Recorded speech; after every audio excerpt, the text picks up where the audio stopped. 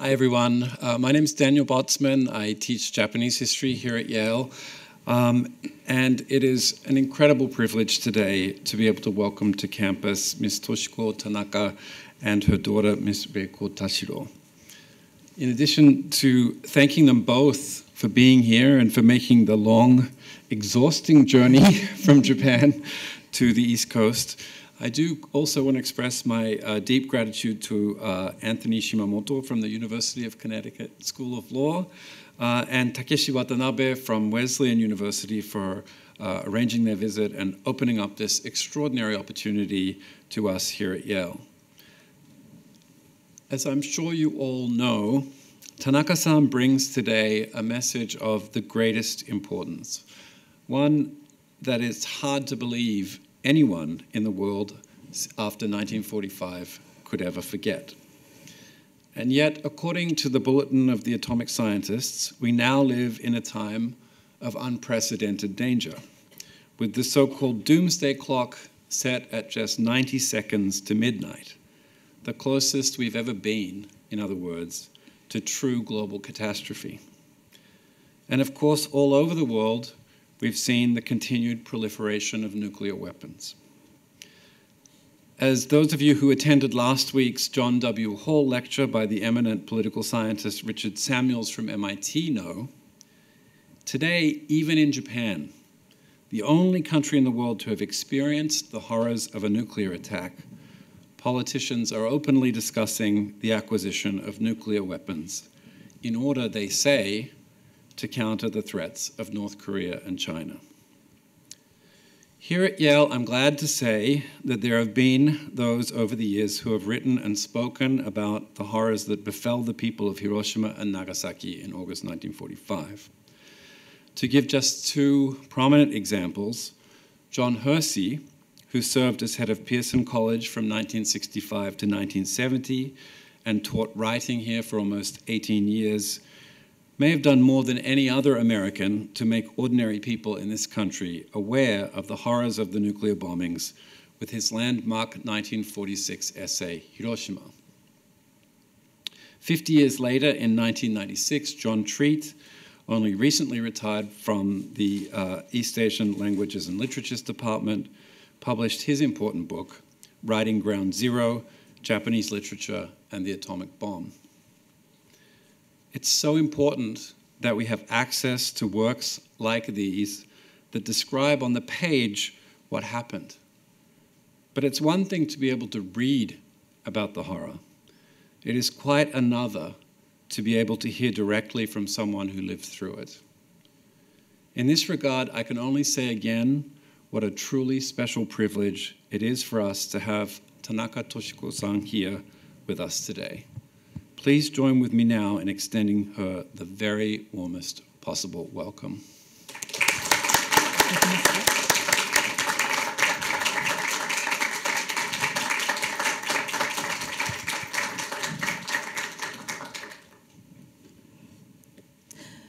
First of all, my mother and I would really thank you for having us here today. We would especially like to extend our sincere gratitude to the people and organizations who made this event possible. My name is Reiko Tashiro. I'm from Japan. I'm a second-generation Hibakusha, or A-bomb survivor. Since I was a child, I have believed that nuclear weapons cannot coexist with humanity. My mother once told me that when I was born, the first thing my father had to do was count my fingers and toes to make sure that I had no birth defect. In those days, even though people survived themselves, they had to worry about radiation damage to their children. Today, I will first give a brief overview of the damage caused by the atomic bomb on Hiroshima. Then my mother, Toshiko, will tell you her story. And we will have a question and answer session afterward. During the talk, we would like to share some of the photos of Toshiko's enamel mural works, which she has created for over 50 years, putting her wishes for peace. We would like to give you a prior warning. Some of the pictures and stories being shared might cause some of you discomfort, and you might decide whether you would prefer to avoid them.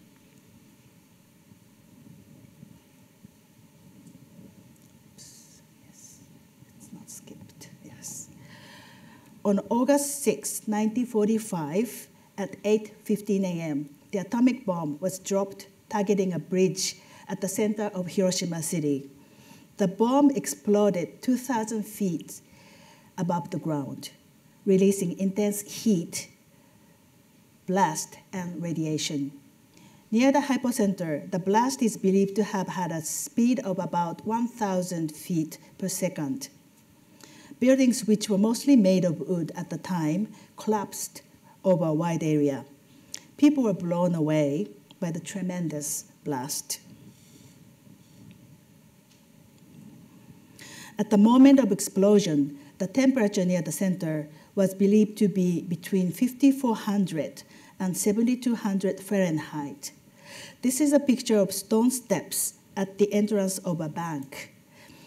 The intense heat turned the steps whitish, and the stone under the person sitting there waiting for the bank to open remained dark.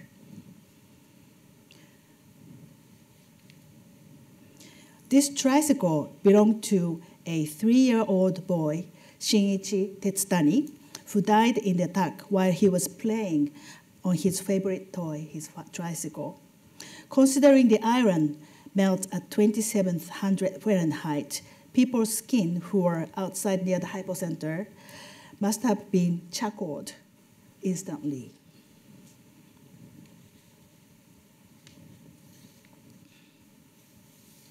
The atomic bomb differs from other bombs because it emits radiation, which causes cellular and genetic abnormalities. The vast majority of people exposed to radiation within 0.6 miles died, even if they were unharmed. Also, many people are believed to be damaged by exposure to residual radiation from the fallout, so-called deadly ash, and rain mixed with radioactive materials, so-called black rain. Radiation can cause various long-term diseases such as leukemia, thyroid cancer, breast cancer, and colorectal cancer. Even now, it's affecting many people. Although the exact number is still unknown, 140,000 people in Hiroshima and over 70,000 people in Nagasaki are estimated have died by the end of the year.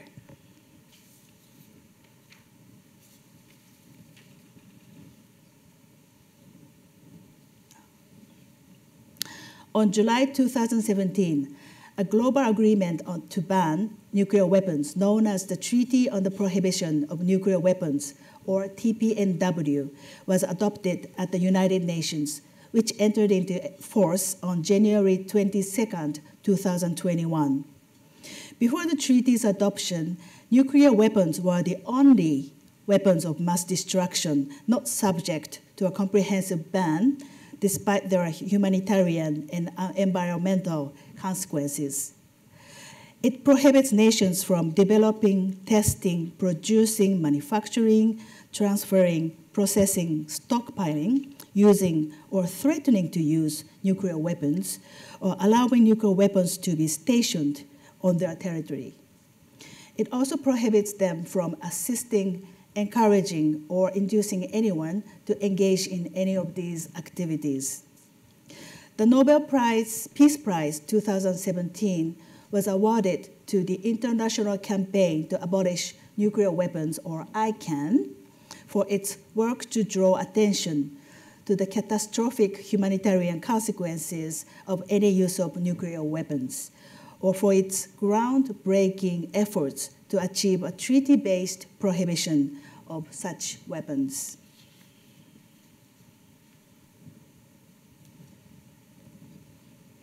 There are now 13,000 nuclear warheads in the world, which is enough to wipe out every living thing on the planet multiple times over. More than 90% of them belong to the United States and Russia. My mother and I are here to speak to you not because we want you to make you feel guilty or sorry, but because we hope that we can work together to create a more peaceful world.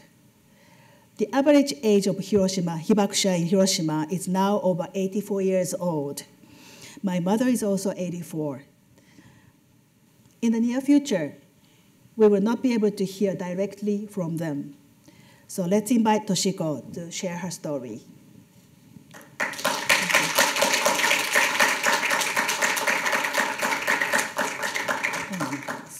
Hello, my name is Toshiko Tanaka. I survived the atomic bombing in Hiroshima. Hibakusha is how we call all the survivors in Japanese.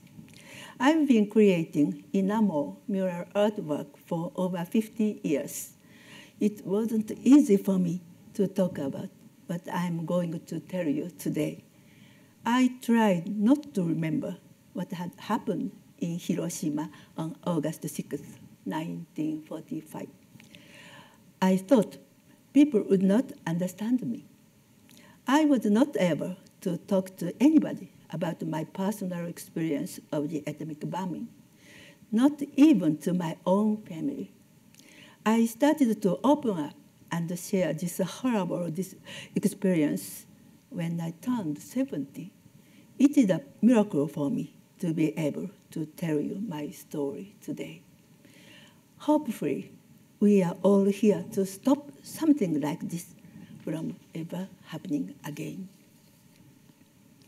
Originally, my family lived only 500 meters, 540 yards from ground zero, where the bomb hit. But just 1 week before the atomic bombing, we moved 2.3 kilometers away, 1.4 miles away from ground zero. Because of this, I am alive today, even though I was burned and exposed to radiation. When I was just 6 years old, the gigantic mushroom cloud was right above me. At 8:15 a.m., I was on my way to school. Somebody shouted, "B-29, the enemy bomber!" I looked up and saw a tremendous flash. It was like a million lights. Everything went white. I couldn't see. I covered my face with my right arm. Heat burned my head, my neck, and my right arm. Then suddenly, everything went dark, like nighttime. Hot sand dust blew up. It covered the sun. I couldn't see, but the dust cloud was like a giant mushroom. My mouth was full of dust. What was happening? What should I do? I can't forget that terrible crunchy sand taste. Soon my burnt arm began to swell. The pain was incredible. I cried all the way home, but our house was very damaged when I got there. Even though my mother was alive, she could not recognize me. My hair was burned. I was covered in ash. My clothes were destroyed.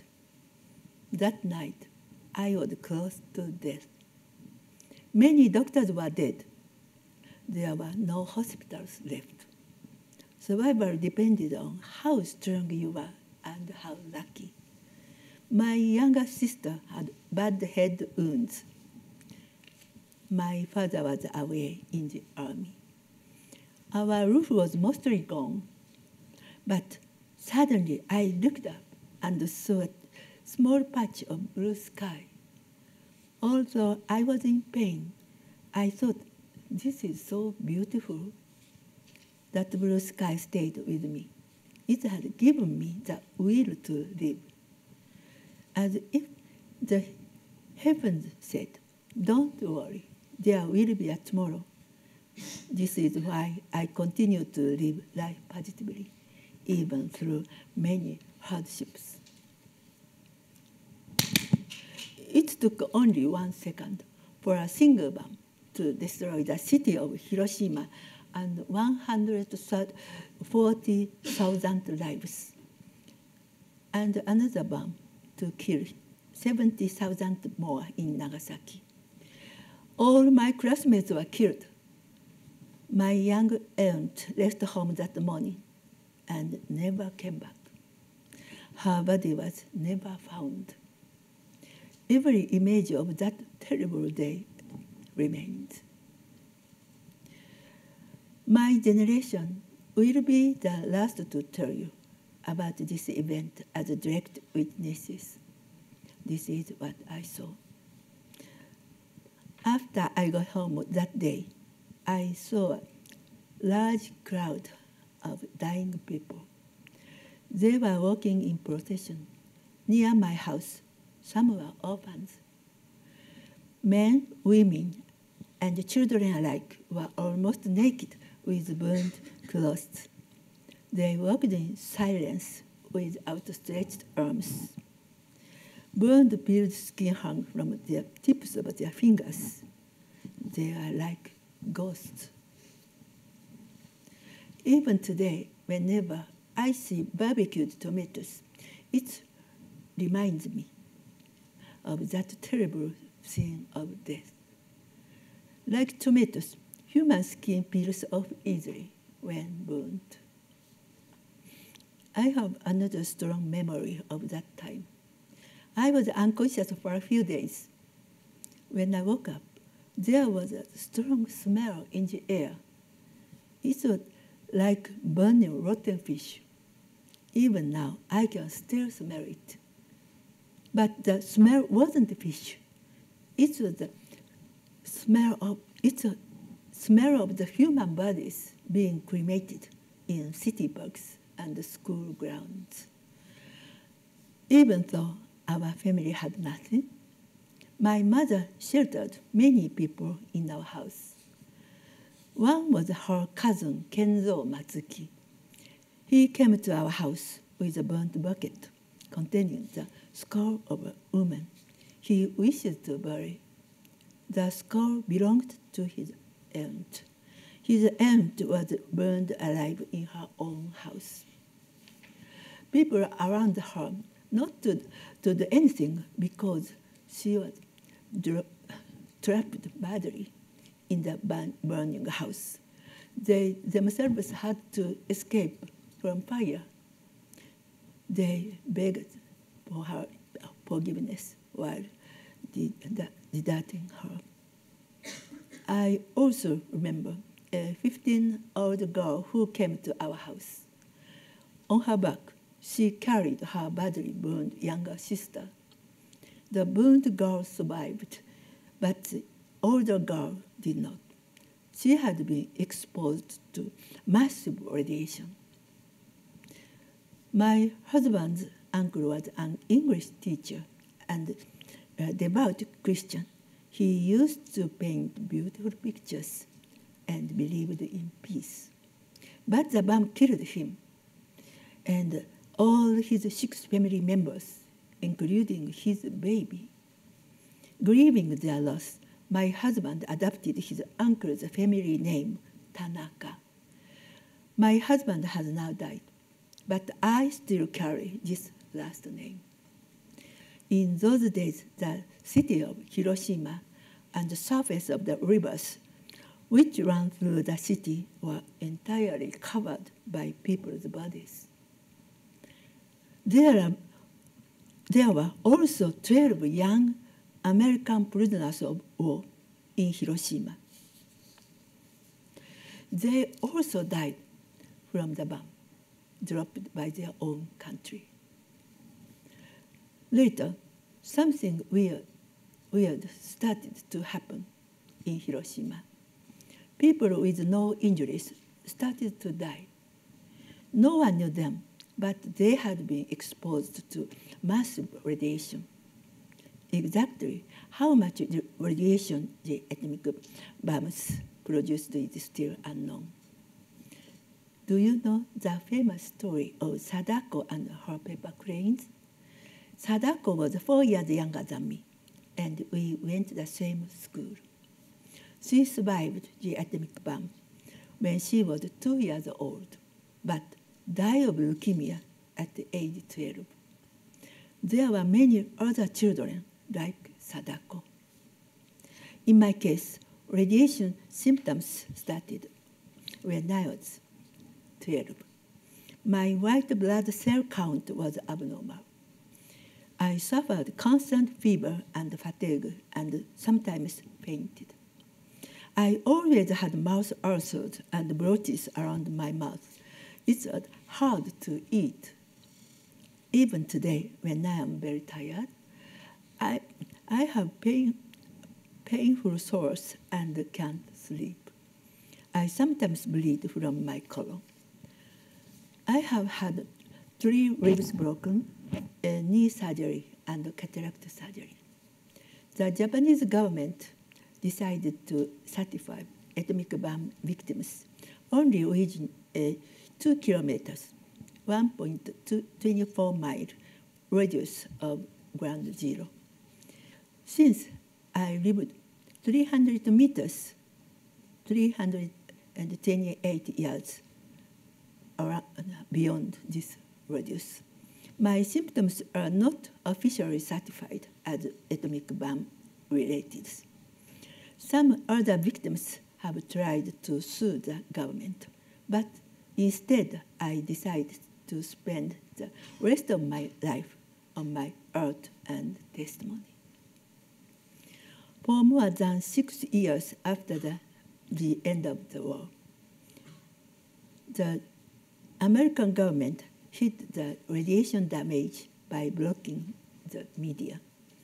In those days, the country was competing against the USSR in its nuclear arms development and wanted to carry out numerous nuclear tests. It was also developing nuclear power generation under the name of peaceful utilization. So the damage caused by radioactivity was uncomfortable truth for the government. So without knowing, citizens drank contaminated water and ate vegetables grown in contaminated grounds. Later, many relatives and friends died from leukemia and other forms of cancer. Those days, Hibakusha also suffered discrimination in Japanese society. In those days, Hibakusha women had trouble marrying because their babies often had birth defect. Fortunately, I was able to marry and had a happy family life. My husband did not seem to mind that I was a Hibakusha. But when our first child, Reiko, was born, he was scared. He seriously checked the baby's fingers and toes. Then I realized that he had been worried about the damage of the bomb on our baby. Not just my husband, but all parents those days were worried. Up until now, there still had not been enough research on the impact of radioactivity on the second generation. No doctors can give any legitimate diagnosis. There is no proof that the second generation can maintain their health. The Hibakusha continue to feel sorry for their children and have to carry this psychological burden for their entire life. Before the bomb, our family line generally had been blessed with good health. However, after the bomb, 3 of my sister's daughters, who are second-generation Hibakusha, were afflicted with thyroid disease. One of them had surgery to remove thyroid cancer at the age of 22. My younger brother, who is also a second-generation Hibakusha, had surgery to remove colon cancer when she was still quite young. Doctors say there is no evidence to connect these diseases to the atomic bomb. But we Hibakusha have always felt the high possibility of side effects of the bombing. Nobody on this planet should suffer this same tragedy. Since 2007, I have made 4 round-the-world voyages on Peace Boat, which is sponsored, which is a Japan-based international NGO.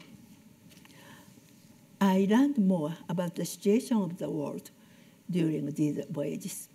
I have visited more than 80 countries, including ones that are suffering tragic wars, and the ones that suffer damage from climate change. I learned that nuclear weapons will lead the Earth to destruction. They are inhumane and should never be allowed on Earth. In 2009, Dr. Kathleen Sullivan and Mr. Robert Cronquist, who are the founders of NY-based NGO, Youth at New York's Hibakusha Stories initiative, kindly invited me and gave me the opportunity to share my testimony with students in high schools and colleges in New York and Oklahoma. And since I had made 12 visits in 7 years with their program, the program has reached more than 50,000 students and citizens. During that testimony, I sometimes use my enamel artworks. I believe art is a powerful tool for peace education. One day, a junior high school student in New York City who joined the Hibakusha Stories program asked me why I made friends with Americans even though I was nearly killed by the atomic bomb. My answer was this. During the war, Japanese people were taught to believe that all Westerners were demons.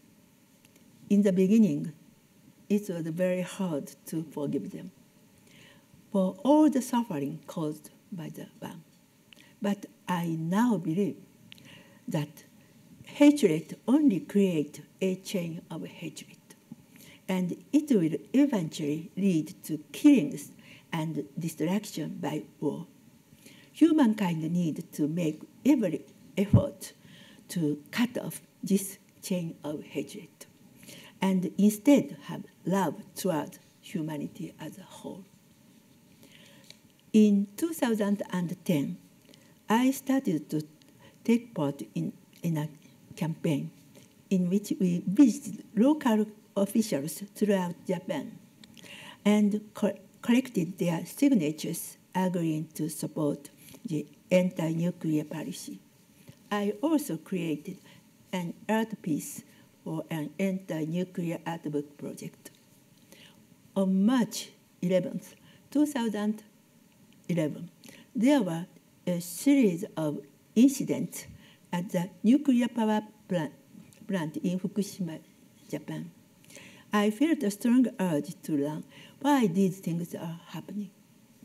In 2012, I joined a project to visit the areas damaged by the Chernobyl nuclear power plant disaster in Ukraine in 1986 and its neighboring country, Belarus. At the Chernobyl plant, decommission work had been going on for nearly 30 years, but they said they might need 40 or 100 more years to finish it. Our government has not learned from either the tragedy on Daigo Fukuryumaru or the Chernobyl disaster. Daigo Fukuryumaru was a tuna fishing boat whose 23 crew members were exposed to nuclear fallout for a nuclear test carried out by the US in 1954 at Bikini Atoll. Instead, the Japanese government continues to produce radioactive substances which will create even more victims of radiation. Doing so, they are also depriving their own citizens of food and a place of place to live. We do not know when the disaster in Fukushima will end. There are many people working tirelessly for a nuclear-free world. For instance, ICANN is a global campaign to promote the abolishment of nuclear weapons. On July 7th, 2017, the world took the essential step it needed towards peace. However, none of nuclear states and their allies, including Japan, has supported the treaty. I urge the leaders of the nuclear weapon states and other nations not to dismiss the TPNW idealistic, but to listen to the voice of people and read the treaty and think about it again. And please think about creating peace, not going to war. Nuclear weapons do not deter war. Russia itself is now proving this point. Last year, in 2022, Russian President Putin started the war in Ukraine, and suggesting the use of nuclear weapons for a survivor who knows the inhumane tragedy caused by those weapons. This is totally unacceptable, and I feel strong anger and frustrated that personally could not do anything. Then I received a video message from Ms. Tamara, whom I had met 10 years earlier in my visit to Ukraine. She strongly urged me, Ms. Tanaka, as an EBOM survivor, you have to keep telling the world about the terrible things that would happen if nuclear weapons were used.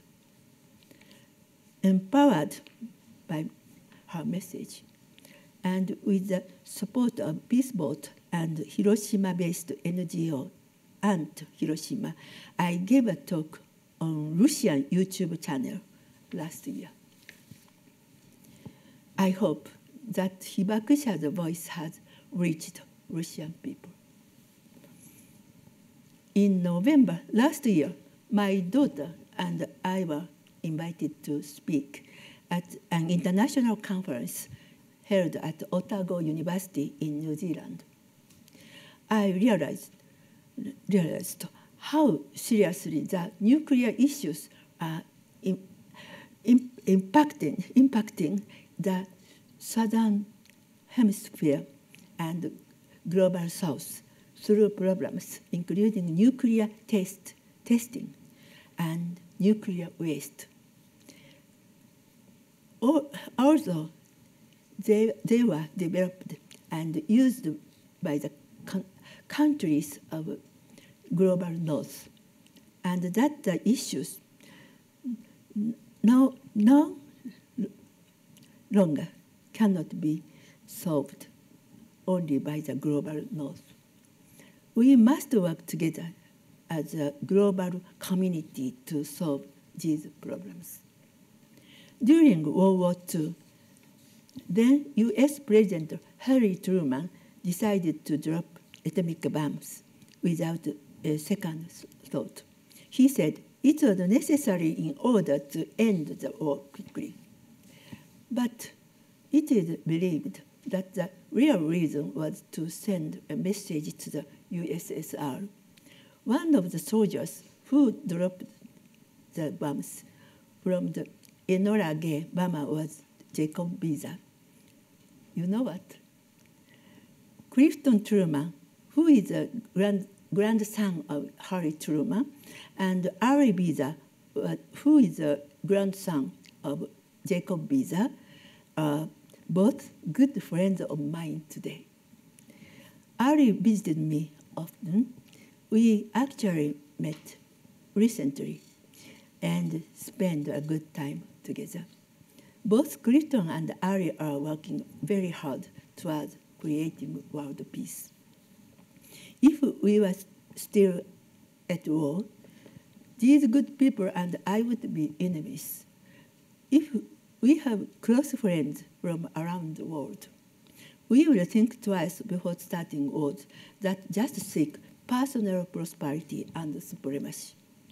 Empathy is an essential trait for policymakers and citizens alike.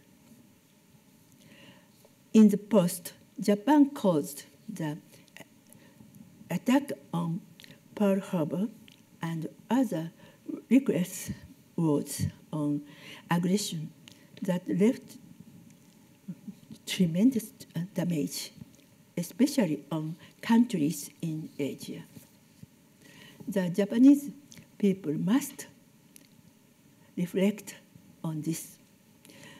When the atomic bombs were dropped, people in Northeast Asia thought, now we are freed. However, the use of nuclear weapons shocked the world by creating a different devastation that changed the concept of war. When I apologized to my Malaysian friend for the Japanese military's atrocious behaviors in the past, he said, I don't expect you to apologize to me now, but I want you to remember what happened in the past. Let's try our best to prevent another war from happening. He is a person whose grandfather was killed by Japanese soldiers. We as citizens must not create leaders of a country that start a war for the sake of territorial expansion and better economy. It will lead to an arms race and eventually to the use of nuclear weapons, which will cause horrible devastation and the end of the world. We are the crew members of a ship called Planet Earth. If the crew members fight each other for food and a good place, the ship eventually drift away and be shipwrecked. And none of us will survive. Now is the time for the world to help each other and create peace through diplomacy. To conclude my story, I have one request for you, the young generation. Please choose the path to coexist regardless of your differences, including nationality and race. If in the future there are disputes among the nations, please try to solve them with words instead of wars. Once we start wars, we can only each other as enemies, not as humans, and we kill enemies with ease. Nuclear weapons will lead the Earth to destruction. They are inhumane and should never be allowed on Earth. I know one day we will live in a nuclear-free world, and the beautiful blue sky will continue to shine above the heads of our future generation. Thank you for your kind attention. I will be happy to answer your question. Thank you. Thank you so much. Thank you so much to both of you for coming to speak with us, and thank you so much for sharing your story. Yeah, I'm very moved by it, and it means a lot that you came to speak with us, so thank you. My question is a bit departing from your story about the nuclear bomb itself, or the atomic bomb, and more about, I mean, you're one of the last generation who will remember and who was there for the bombing, but you're also one of the last generations who remembers how the city was like before the bombing. And I'm wondering if there's anything that you'd like us to remember or carry about the city before the bomb, the city, the people, that you'd like us to carry with us. Thank you. Mm.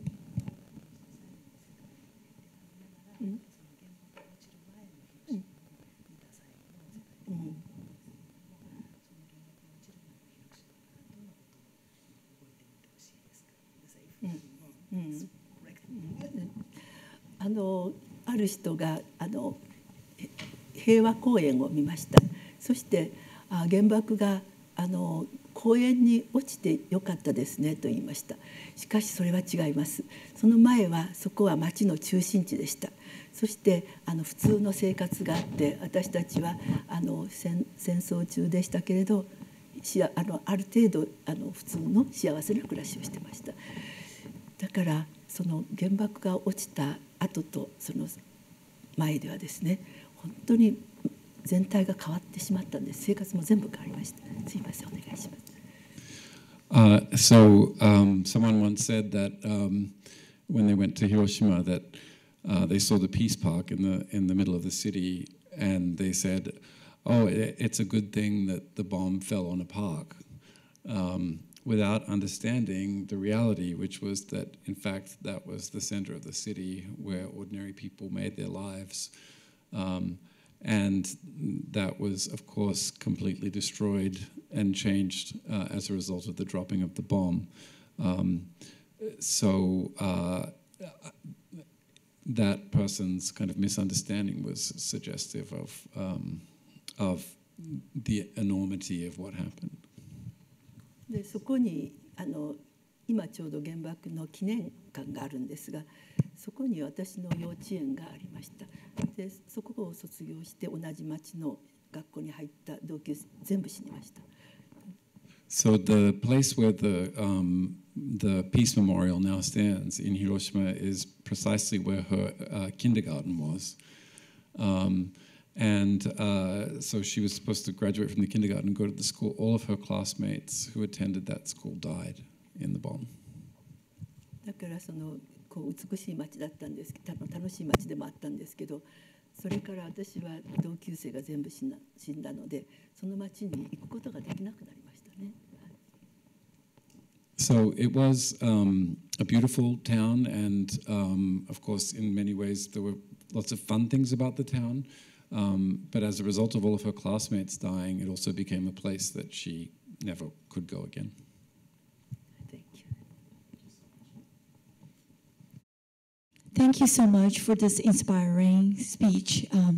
It's very powerful, and like sometimes it just almost brings tears to my eyes. And I really appreciate this opportunity. So I'm sure audience really get your inner strengths, and that's what I'm thinking, how you can share with the younger generation, under this kind of circumstance, what make you to stand up in the middle of this darkness, pain, what keep you still be so hopeful and strong, how you build your resilience and inner strength and peace. That's what I want to know. If you can share with our audience, especially younger generation. Thank you so much.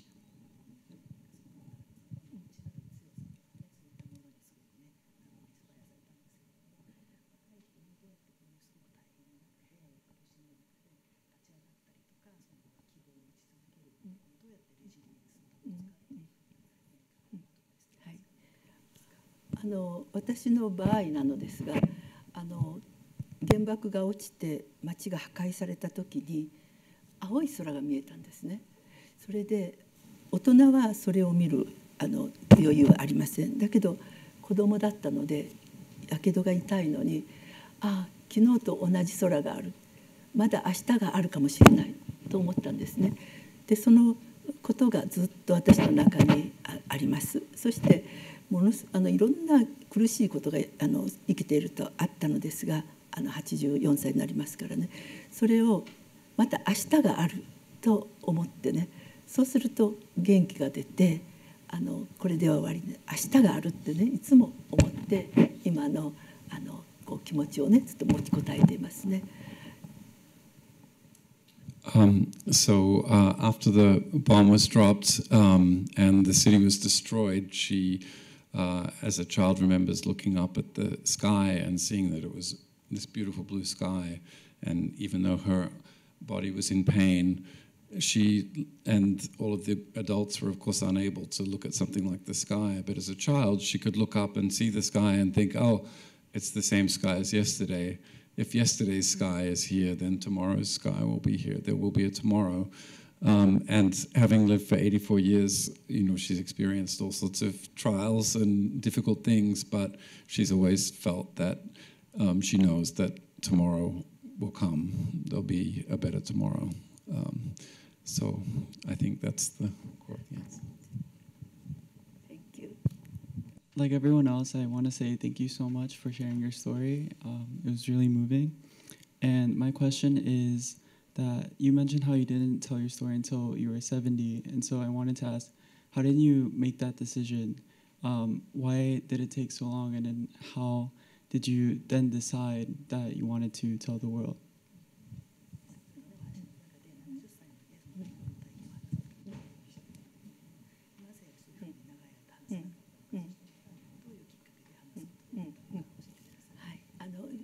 Good question ですね。あれですね、話しても分かってもらえないと思ってましたね。本当にひどい凄惨な現場は誰にも体験しない人には分からないと思って話さなかったし、家族にも話せませんでしたね。でも一番の原因は同級生が全部死んでしまった。で家族の、ね、中にも死にましたね。だから思い出したくなかったんですね。でもその話し始めたきっかけは70歳の時にピースボートに乗りました。そして南米に行きました。そうすると南米の国の市長さんがあなたは生き残ってその原爆のことを伝える責任があると言ったんですね。で責任がある、本当にそうだと思ったんですね。で責任があるなら死んだ人は許してくれると思ったんですね。それから70歳、それが70歳でした。そして南米のベネズエラで初めてテレスールという衛星放送があります。そこで初めて話しました。So when she was younger, her feeling was that even if she talked about what happened, she wouldn't really be able to have, no one would be able to understand who hadn't actually lived through it. And she also felt that she didn't want to remember because all of her classmates had died, she didn't want to have to think about it. And she felt also that some kind of discomfort towards the people who had died. So when she was 70, the thing that changed was she went on the peace boat to South America, to Venezuela. And in Venezuela, a mayor in one of the towns she visited said, as somebody who lived through this, you have an obligation, a responsibility to talk about it. And she decided that if she had a responsibility to speak about it, then perhaps the people who died would be able to forgive her for speaking about it, this horrible thing that had happened to them. So that became the catalyst for her decision to begin speaking openly about it. And the first time she spoke was in indeed on Venezuelan television. Telesur apparently is the TV station in Venezuela. So that was the first time she spoke about it. それからは4回ピースボートに乗って、そして自分でも個人的に行っていろんなところ世界中でお話をしてます。So since then, she's been on 4 trips on the peace boat and visited many different countries and been able to have the opportunity to speak about her experiences all over the world. I'd like to say thank you for the work that you do. It's important. And also, it was delightful to see your art, which challenges the mind, I think, to understand it fully. I didn't know that John Hersey taught at Yale, and for those of you who are 2 generations younger than I am, I commend his book, Hiroshima, to you. He did the research. He was a journalist also, and he did the research, and the book was published, I think, in 46 or 47. And it doesn't soft pedal. It's grisly at times to understand what happened. He also wrote a book called A Bell for Adano, which won a Pulitzer Prize and is a happier war story. So maybe read that after you read Hiroshima.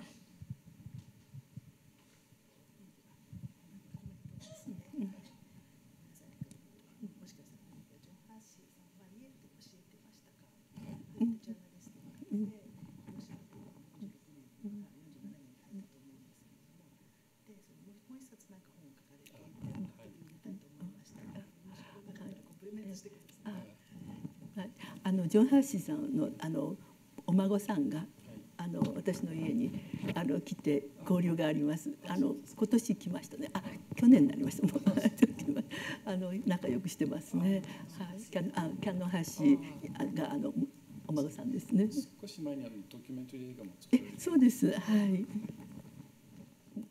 So John Hersey's grandson actually has visited her and spent time. They have a connection, and he actually recently. This is me adding this. I'm sorry, but he made a documentary film a few years ago also about peace education and the experience of people like Tanaka-san. So the Hersey connection is an important one.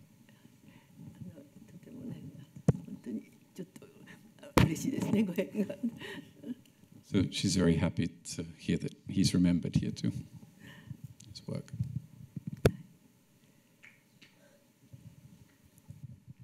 Thank you very much. I found it very, very touching. I'm curious about how the disasters that struck Japan, Hiroshima, Nagasaki, how they're treated in the classroom. And what's age appropriate in Japan for the teaching of this history? As the American historian David McCullough said, Americans aren't particularly good at their history. And I'm not sure how many Americans are aware of what happened to Japan. Thank you.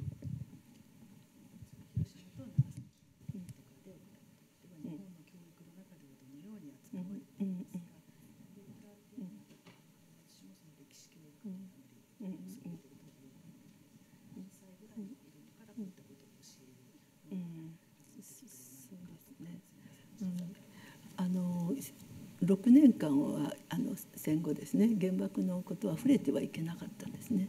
それから何十年だかな、1950年代になって少しその原爆教育が始まったんですね。だけど今はまたですね、また核兵器に対する認識がまた変えてこようとしてロシアのことがあります。それで例えば「裸足の弦」という漫画があります。それをね取り除くという広島での教育委員会が取り除くとかね、そういういつも揺れ動いてますね、政治の中で。はい。So for 6 years after the war, it was prohibited to discuss what had happened. And then in the 1950s, there was gradually the beginnings of some educational efforts around the bombings. But recently, there's been yet more change, and partly as a result of the war in Ukraine and Russia's invasion, there's now an effort domestically in Japan to kind of help to encourage ordinary people to open up to the possibility of Japan becoming a nuclear power and arming. And so the struggles over these issues continue within Japan and have shifted backwards and forwards, but in the current moment, various things have happened that are quite concerning, including, for example, one of the most important post-war comic books is called Barefoot Gen, and it tells the story of what happened in Hiroshima from the perspective of a boy and his family. And recently, the teaching of that book has become very controversial.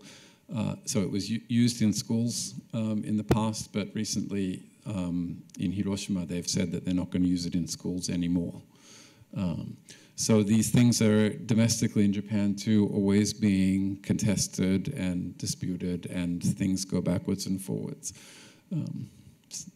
政治にね、こう政権が変わるとまたね変わってくるんですね。Whenever there's a change of government, it seems to shift. First of all, thank you so much for sharing your story. I feel really lucky to be able to hear it. I was lucky enough to visit Hiroshima last month on a study abroad and saw the museum there, and was saddened and inspired by it in a way that I feel I never could be at any such museum here in the U.S. So I'm wondering from you, what's the best way that we can share your story here in the U.S. With the generations to come?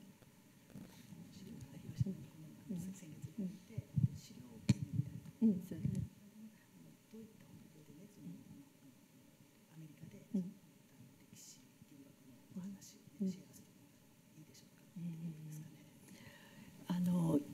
今ロシアのプーチンのね戦争で一番難しい時ですね。その原爆をなくする。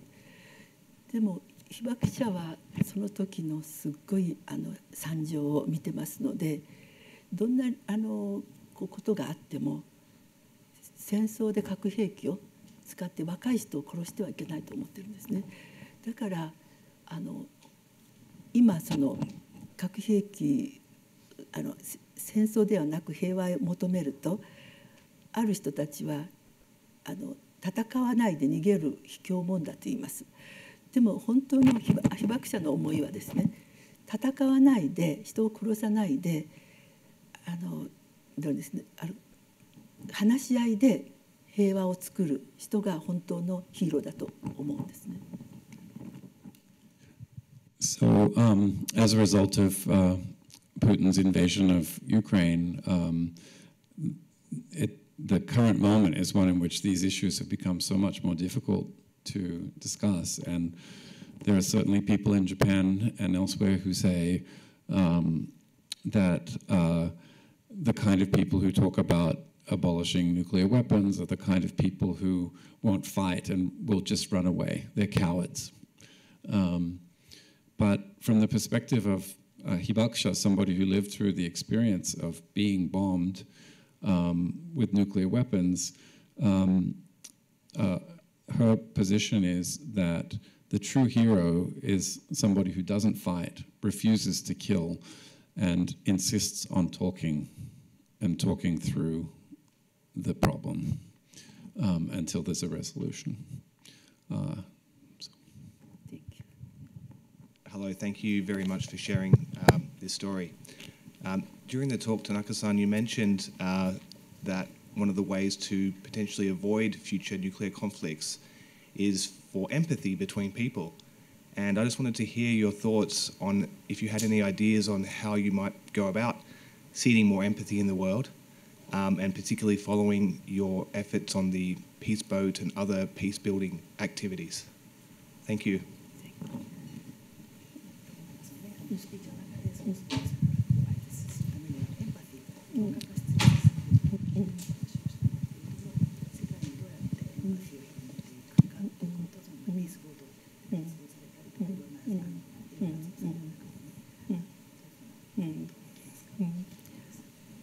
ちょっと先にも少し言ったんですけれど、私の気持ちとしてはみんな小さなね、宇宙から見ると小さい地球なんですね、船なんですね。それにみんな乗っているんですね。でみんなクルーメンバーですね。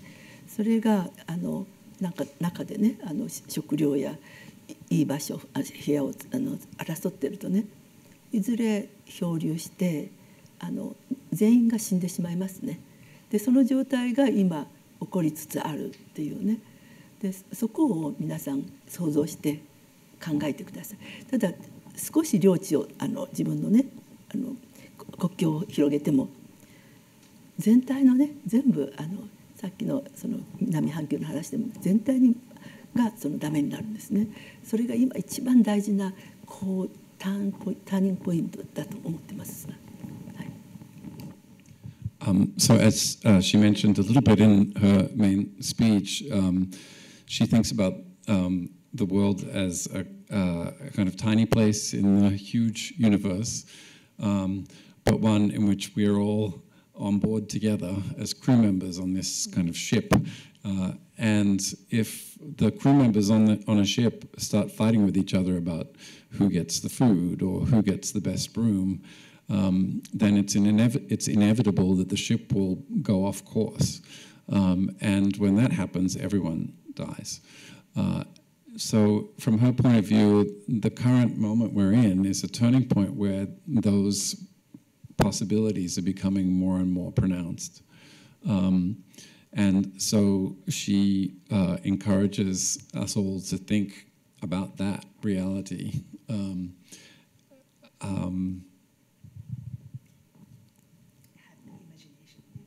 And use your imaginations to think about things in that way so as to prevent the terrible outcomes that are likely to occur otherwise. 私はイェール大学の優秀な学生さんたちにね希望を持ってるんですね。やっぱり次の世界はね本当にその人を殺し合うだけではなくね、みんなで話し合って分け合って暮らしてほしいと、そして続いてほしいと思います。So she has very high hopes for all of the brilliant Yale students out there. She obviously hasn't met you. I'm just kidding.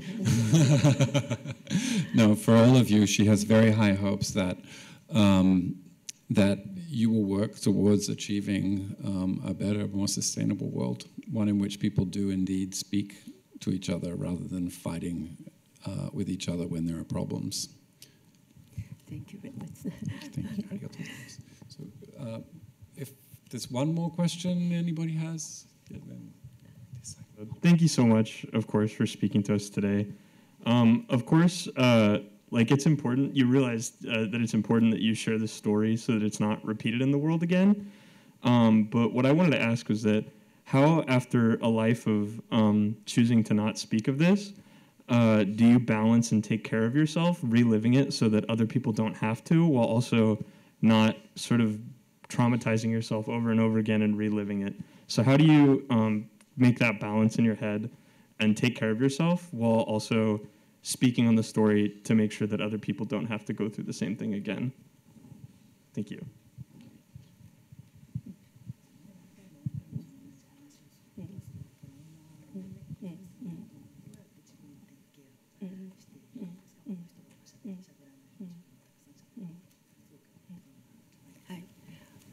本当にグッドクエスチョンですね。本当にね話すのは辛いですね。でもね今はちょっと違ってきました。話すことでもしかしたら核兵器を使わないでいいような世界が本当ちょっとでもねそれに近づくのではないか。そしてG7がね今度広島であります。平和のねその、メッカと言われてる。でそれが少しでもねそういう指導者が戦争ではなく平和の方にちょっとでもねターンする、そういう機会になればと思って話をしてますね。So she said it's an extremely good question, and that it is really hard to talk about these experiences. But she says recently her feelings have started to change, and that she's buoyed by the possibility that by speaking about things that it may actually lead to some positive change and move the world, even if it's ever so slightly, in the direction of abandoning nuclear weapons. And as I'm sure many of you know, the G7 meeting will be taking place in Hiroshima fairly soon. And she's really hopeful that maybe, just maybe, the leaders at that conference will be inspired by their visit to Hiroshima and take some action to address this profound problem. 話せないで死ぬ人がいっぱいいます。私の友達も結婚がダメになったんですね。被爆して、そして彼女は一生独身で、85歳になります。そして精神病院に入って死にました。だけど一切原爆のことは話さない。でそういう人がほとんどです。だから私が話す必要があると思っています。She wants you to know that there are many people who die having experienced what happened in Hiroshima without ever being able to speak about it. So she has a friend whose marriage basically fell apart. She wasn't able to get married because of the fact that she'd been irradiated, and she remained single for her entire life. She's now 85, and she was moved into a psychiatric home and died there. And she was never in her entire life able to speak about what had happened to her during the bombing. So because of that, Tanaka-san feels as though she needs to speak so that people can hear what happened. Please join with me in thanking Tanaka-san again for this incredible speech and talk. Oh, I'm sorry, one last question. Hi, thank you for the very inspiring talk. So I'm gonna ask a question on behalf of my daughter. She would like to know what you were eating during the time World War II, because she has a grandma in Tokyo.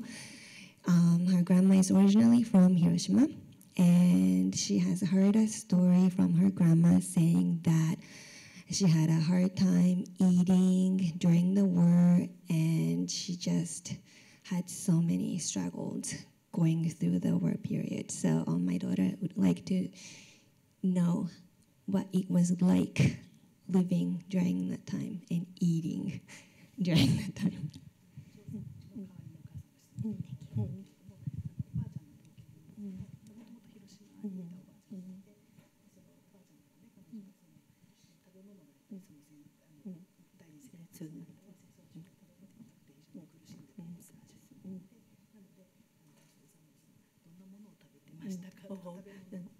本当にそれはね素晴らしい質問ですね。